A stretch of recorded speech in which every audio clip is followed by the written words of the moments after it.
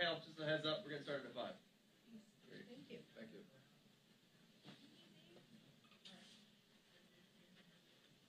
Right, Gary, come back. Can you tell me what pool line the RAM 1, DC RAM 1 is out to? Could be room 10 too, Gary. What pool line DC RAM 1 is out to? Yes.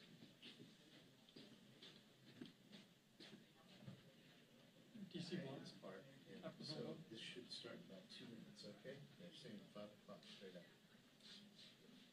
All right, bye-bye.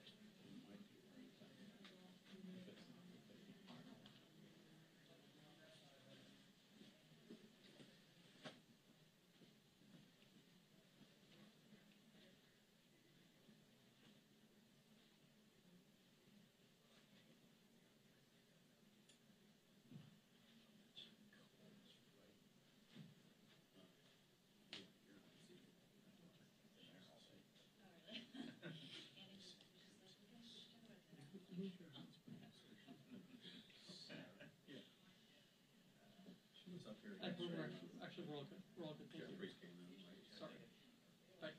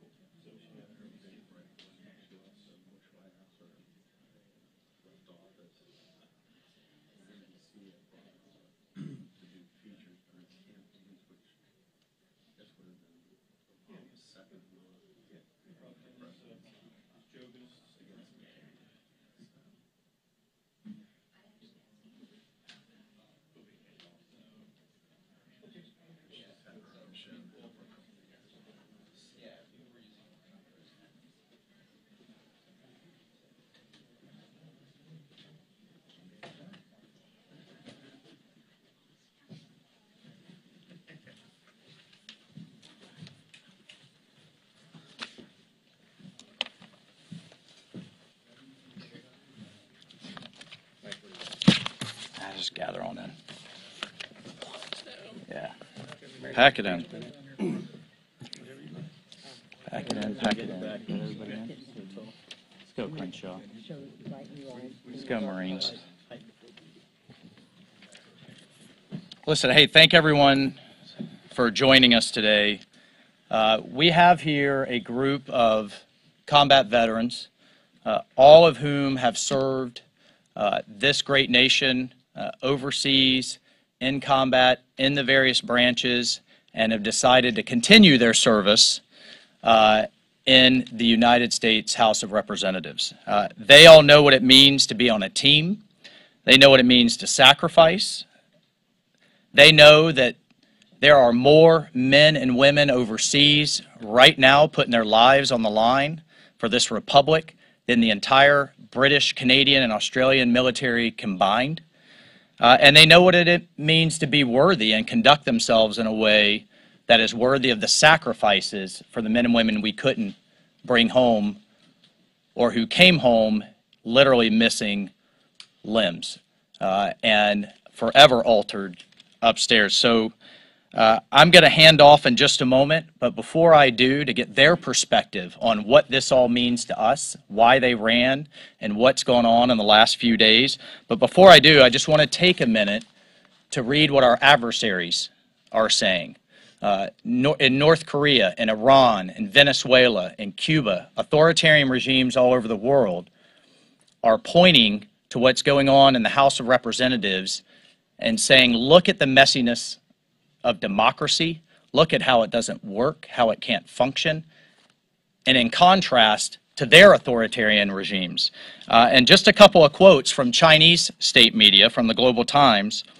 The events are chaotic, phenomena of spread and aggravation of the disease of the U.S. political system. What happened in the highest hall of U.S. democracy is not a simple farce, but a political thriller with huge destructiveness and a wide-ranging and far-reaching impact. Faced with the political chaos in the U.S., there is a sharp question whether the political class of the country is able to govern, and whether the internal conflicts and contradictions of one of the major political parties contaminate the entire system. Folks, I think my colleagues would join me in that this is unacceptable. Some points have been made, concessions have been made, and now is time to move on, to move forward, and to govern as in the way the American people elect us to do. And I will hand off to one of our newest colleagues, former Navy SEAL, Representative Van Orden, Representative-elect Van Orden. Representative-elect, Yes, for sir. a reason. All right. I am not a member of Congress yet, and as a matter of fact, there is no Congress right now, because we're at an impasse. So you're looking at 291 years of military service, myself including everybody behind me. I'll say that again, 291 years of collective military service. Combat deployments, we've spent years and years away from our home, serving our nation proudly. I'm 53 years old. I've had 50 of my friends killed in training in combat since 9/11. And we must absolutely understand the gravity of what we're talking about. We are here to serve the American people. We all put a uniform on before. Well, this is my uniform now. And I plan on serving the people of the United States of America. The people standing behind me have regularly, consistently, over decades, proven that they're willing to put something greater than themselves above themselves. It's service over self. I'm incredibly proud to be a member of this august body, and I want to make sure that everybody out there understands what we're trying to accomplish. We're trying to make sure that we can do the people's will. And a minority of our party has decided that they want to continue with this obstructionism, and it's actually becoming detrimental to our nation. And I will not stand for that. So with that, thank you very much, and I'll turn it over to Representative Dan Crenshaw. Thank you all for being here. It's an honor to be joined by my fellow veterans, served abroad, served this country. And I suppose I would say a few things about service and why we serve. We all served in different ways, but we mostly served for the same reason, so that we would take the fight to the enemy, and the enemy would no longer take the fight to the American people. We had purpose, we had mission. That was our mission. We have mission up here. Some people have different priorities. Some people want to cut spending. Some people want to fix our mandatory spending problems. Some of us want to fix the border, deal with the Mexican drug cartels that are murdering tens of thousands of Americans a year by poisoning them with fentanyl. There's a lot of missions that we have up here. I don't think that the American people care about any of these so-called missions happening this week. Rules changes, who gets more power, who gets on what committee. I can't think of one American who gives a damn about any of that. They care about the mission. And the conservative agenda is one that will accomplish the mission for the American people the best, but we can't start that agenda until we start governing. That's why we're up here, because we care about mission, we care about service, and we care about the American people, and we care about getting things done. And I'm honored to be with this group to talk about just that. Thank you very much. And oh man, the whole eyesight thing. I would like to introduce Representative Bost, my colleague. Thank you so much for being here. Thank you, Dan. Mike Waltz, let me first off by saying I am honored to stand up here with all of these combat veterans. I am not a combat veteran. I'm a veteran that did not serve in combat. But I am the ranking member, and our hopes is to be chairman of the VA committee. So without a speaker in place, let's put this in perspective. We cannot organize or conduct or oversight. We cannot hold Biden VA accountable. We cannot do our jobs to ensure veterans are getting the care and benefit that they are due. Without a speaker, our committee can't conduct vital, important oversight of the implementation of the PACT Act, which we passed this last year. Remember, this bill is the largest expansion of health care benefits to over 3.5 million veterans. And we must be watching closely to make sure veterans are getting the care and benefits they've earned. Holding a hearing on mental health impacts on the failed Afghan withdrawal. We can't do that through our Veterans Affairs committees to help the families that we need to help. Overseeing billions of dollars that's spent on the electronic health care records and holding Biden's feet to the fire on making sure that the rollout of that is doing everything it can for our veterans and not endangering their lives with actually rolling it out. And reauthorizing successful VA programs that help transitioning service members find jobs after they leave the military. We can't stop this administration and do our job of oversight, which is given to us in the Constitution, until we have a speaker. So not only does it affect those men and women that are in uniform now, it affects every one of them that have served in the past. And with that, I'd like to turn it over to Representative Gallagher. Well, just one data point to emphasize what's already been said. Right now, Don Bacon and I were supposed to be meeting with the chairman of the Joint Chiefs in the SCIF here to talk about matters in the Indo-Pacific. But I'm informed by House Security that technically I don't have a clearance. I'm a member of the Intel Committee, I'm on the Armed Services Committee, and I can't meet in the SCIF to conduct essential business. My point is we have work to do that we can't do right now. We've seen what happens over the last 2 years when deterrence fails, when weakness invites aggression. It's up to this Congress to restore deterrence, to restore peace through strength. Well, we aren't able to do that vital work until we actually get past the speaker vote, populate our committees, and start getting to work. And with that, I will introduce my fellow Midwesterner, John James.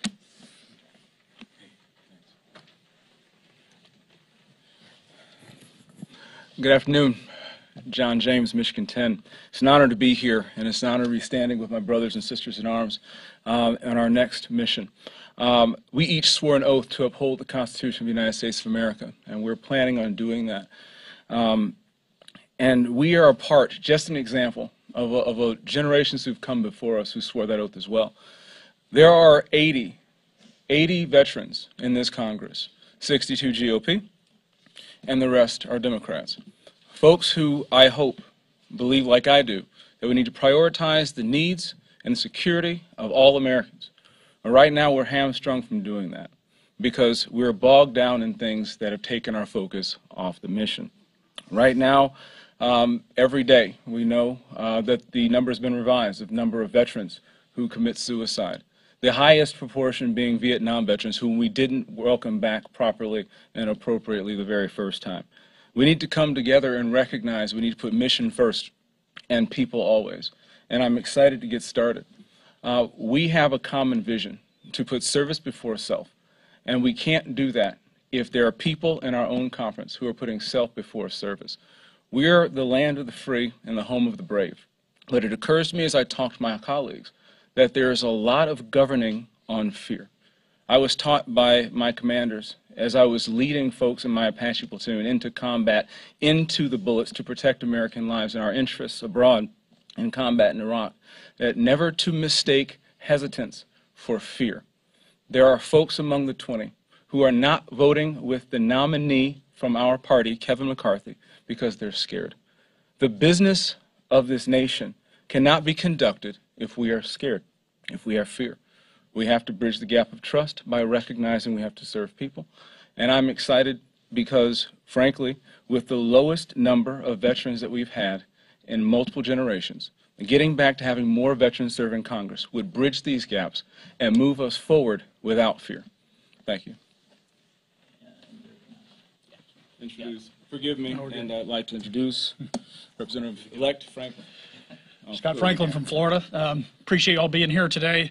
When I first explored running for Congress, one of the first things I did was to go online, start figuring out who the veterans were, because I knew that these were my brothers and sisters, that we had come from different backgrounds, but at the end of the day, we had all put on a uniform and figured out how to solve a mission. That's why we're here, and we want to get things done. That's why the American public has sent us here. You know, I hear bannered around these halls all the time, people invoking founding fathers, talking about this is the people's house and we the people. If we think about that, if 10% of the overall number had been allowed to carry the day in the summer of 1776, we have never had a Declaration of Independence. There would be no people's house. We would have never gotten a constitution passed through the Constitutional Convention had 10% of the people been allowed to hold out and allow the other 90%, deny the other 90% the ability to get things done. The public has called on us to get a job done. I often think, you know, my favorite of the memorials here in D.C. is the Vietnam Memorial. I happened to sneak out when I was at the Naval Academy on the day that was unveiled back in the early 80s, and it's just always had a special place for me. When I think of all the number of problems we have right now, one of those is fentanyl. We are losing more people every single year now to fentanyl crossing our Mexican border than we lost in the entirety of the Vietnam War. And if you want to put that in perspective, go out again sometime and walk down that wall and look at those names. We have tens of thousands of Americans every single year now dying of fentanyl, and we have an administration that refuses to take on the problem. That's one of dozens we could talk about. We've got work to do. We're wasting time, and the public deserves better. Next up, General Kelly. All right. Thank you, guys. I'm Trent Kelly from Mississippi, and I've served for over 37 years in the military. And we're here to accomplish a mission, but we have to do that. And one of the things that frustrates me the most is I've served in combat and I've led troops in combat.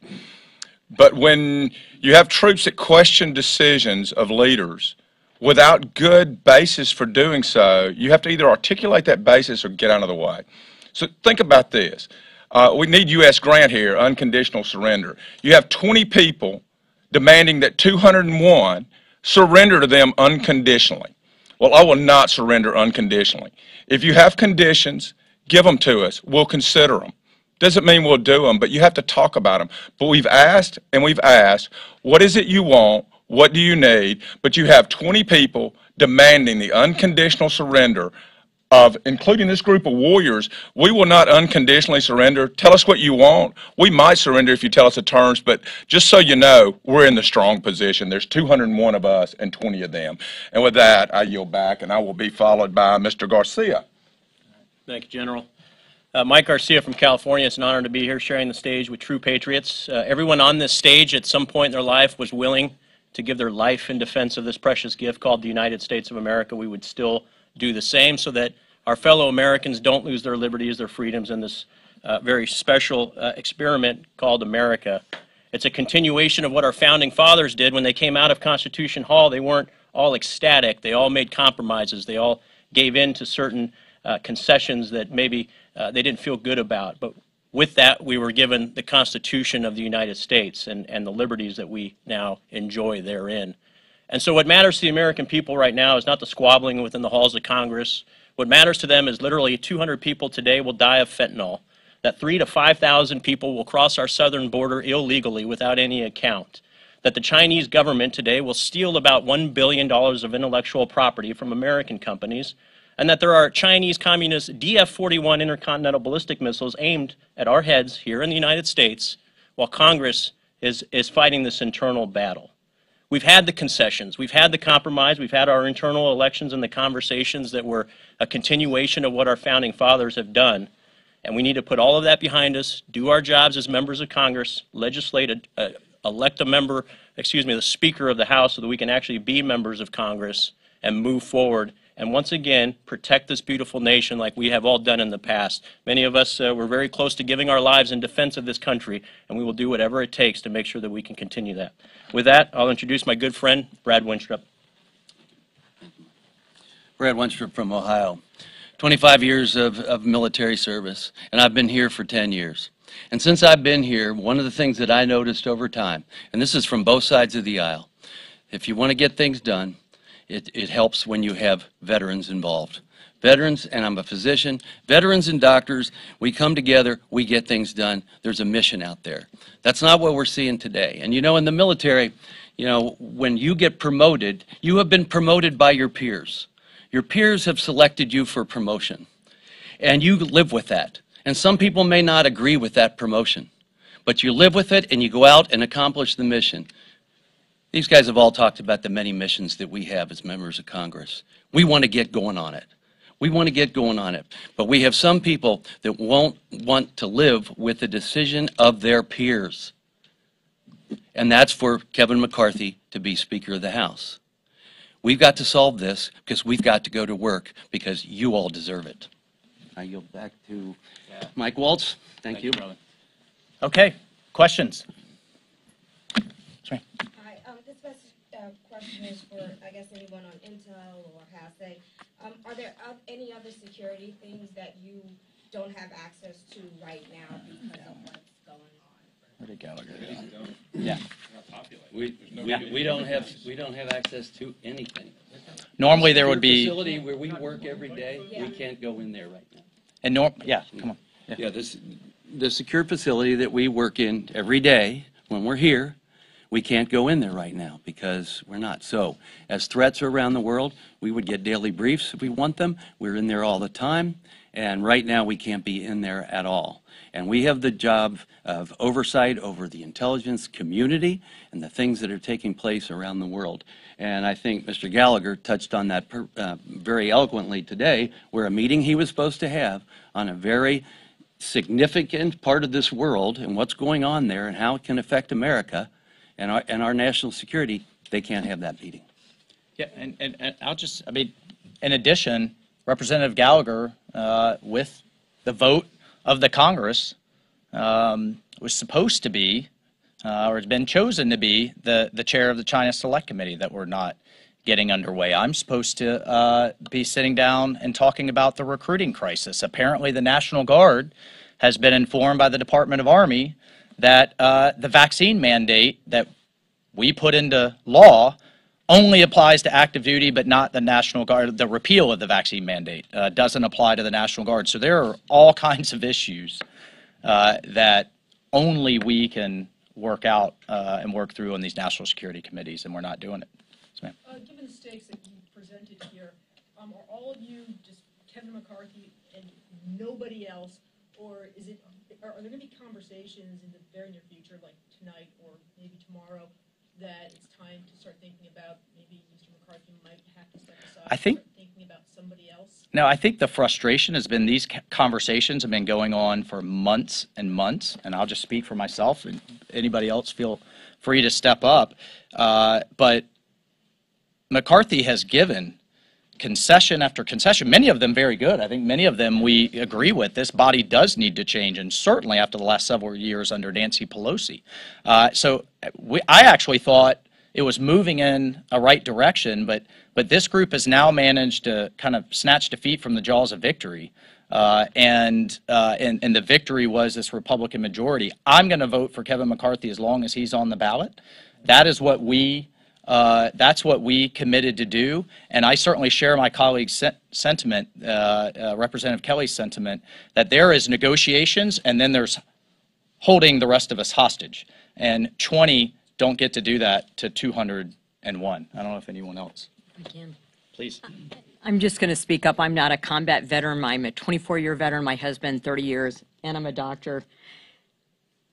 We don't question the hearts of our colleagues who are voting no. We know, like the majority of Americans, that they feel the country is on the wrong track and that Republicans were put in charge and in a majority to get the country on the right track. What we're asking is that they listen to their heart, but also start listening to their intellect and to their brain. And I would implore people in our districts to give us the concession that because we are here and we're voting for Kevin McCarthy, there are reasons that we do so, that we think he's the best person to be the speaker at this time, and for them to trust in us that we know that, and to start contacting all of the veterans in Congress, both the incoming who have never been sworn in and those of us waiting to be sworn in, waiting to be chairs of committees, to implore those members voting no to vote yes, to allow us to set up committees, to allow us to set up investigations, to allow us to pass a bill that would defund 87,000 IRS agents who are going after small businesses and average Americans, to allow us to put forward an energy independent agenda, to allow us to secure our border. I would implore them to ask them to use their intellect, because this game is ending, and it is ending soon. Thank you. Hey, this is Derrick Van Orden from NBC News. You guys have talked about, you're having this press conference, but what are you doing from a member-to-member basis? What conversations are you having to try to convince these 20 to go with McCarthy? Well, look, I mean, I asked a member, one of the no votes this morning, what is it? We went through everything that's been conceded in terms of the rule changes. And I don't even like to call it a concession. I really think the vast majority of them are moving in a positive direction. But what is that thing? And the answer I got back was, things have got to change. Well, that's, I mean, we need specifics, right? And what I think you're hearing in our collective frustration is we're not getting anything specifically back. What gets us to that 218 with Kevin McCarthy so that we can move forward? Because we have just as many as you saw from vote after vote after vote. It's not as though momentum is shifting. Each side's digging their trenches deeper, and I think that's a disservice to those men and women that are overseas depending on us and to the people who elected us. And I don't know if, yeah, go ahead, man. I think I've talked to probably 15 different members who are voting for someone other than Kevin McCarthy. And I've asked them, what do you want? What does it take? What can I do to help us get there? And I've not gotten an articulate answer of exactly what's needed. Now, I'm not mad at any of those people, and I think they all have justifiable reasons why they are where they are. But that being said, we have to come to something that allows us to get there. And I think that those guys are meeting with Kevin McCarthy now and with other members of leadership. I think each person here, Don Bacon saw me last night. I mean, I've engaged with almost every single member who has voted for someone other than McCarthy in a good way. Because we've got to bring the temperatures down. We can't call names. We can't be ugly to people. But what we got to do is say, what do you want and how do we get there? I can either give it or I can't. And we've got to do that. But I think almost everyone is having one-on-one conversations. Mike, can I make one quick point? Sure. I think it's important for everyone to recognize, I think you guys get this, but I don't know that the average American understands the process with this yet. This didn't just start yesterday, right? This is on the back of 2 months of meetings, and I think we've had something like 16 meetings as either a larger group, as a conference, or with these folks and leadership or other members within our conference. And we actually did make roughly 22 changes to the rules package that were a direct result of the conversations with some of these folks that are objecting to this. So, you know, above all things, the folks on this stage, we don't put a human being on a pedestal. We put the Constitution and law and order and the process and the protocols and the procedures that we abide by as Americans on the pedestal. We have gone through those processes, those protocols, with a vast majority ending up with an answer. And now all we're asking for is to honor that and to close the deal and simply call for the final election. Okay, we'll do two more. Go ahead. Hi, I'm Michelle Shen from National Journal. So it appears that GOP holdouts are demanding committee spots. Specifically, Matt Gaetz wants to chair the Armed Services Committee. So what do you think about that? Well, I think everything. I think that's part of the problem. I think you get part of the answers. I think, listen, I think Matt wants to be a subcommittee chair, not the chair of Armed Services. Okay, but he doesn't want to go through the regular process. And so, although that's admirable for him, I was at that point one time, and I want to be the chairman of Sea Power right now.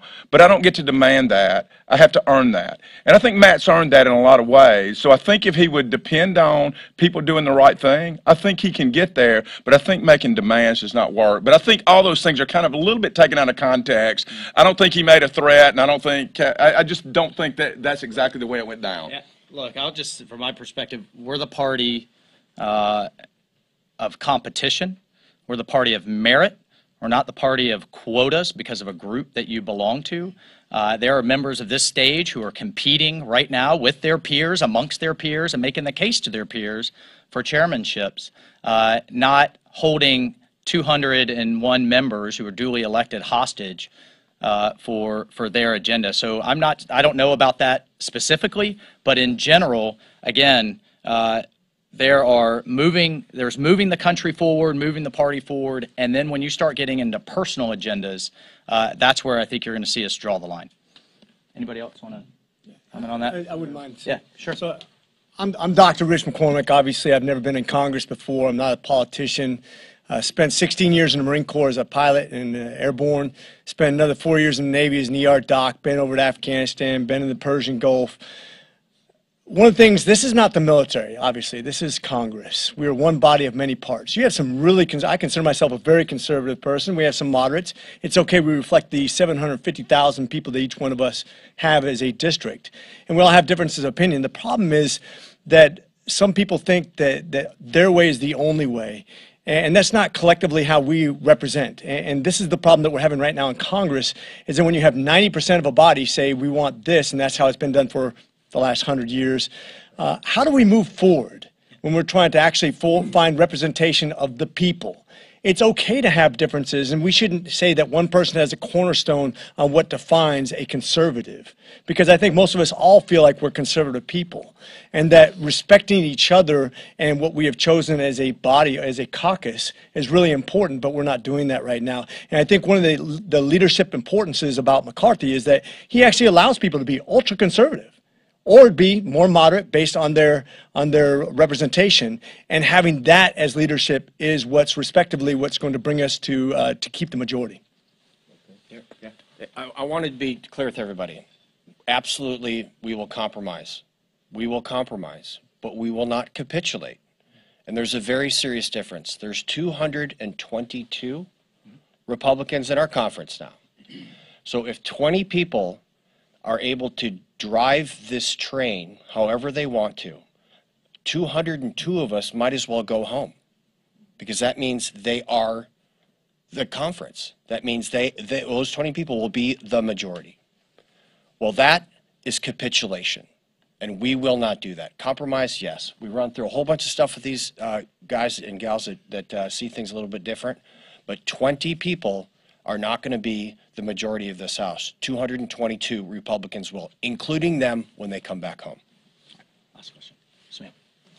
So it seems like the Republican agenda has already been set. You already have bills that you want to move forward, aside from the delay from Speaker.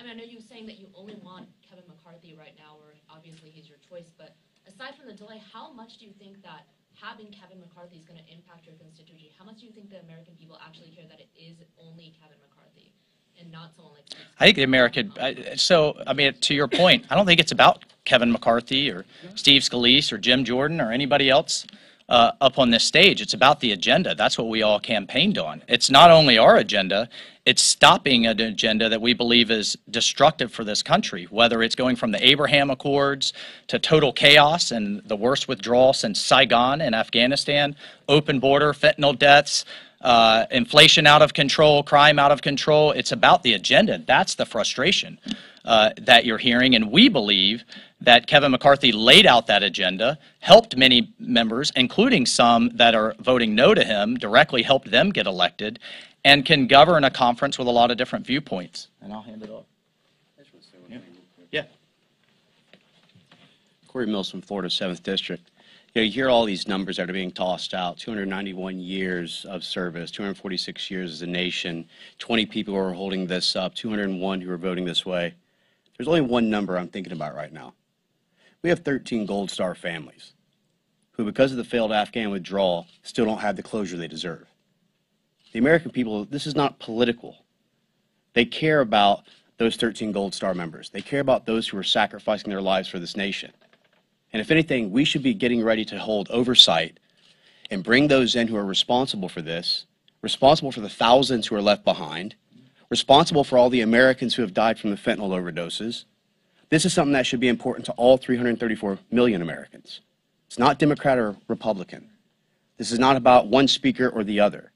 This is about getting answers, getting oversight, and holding those accountable who are responsible for the deaths of real Americans who have fought and served this country. And with that, I yield back. Thank you. Thank you, everyone. Thank you.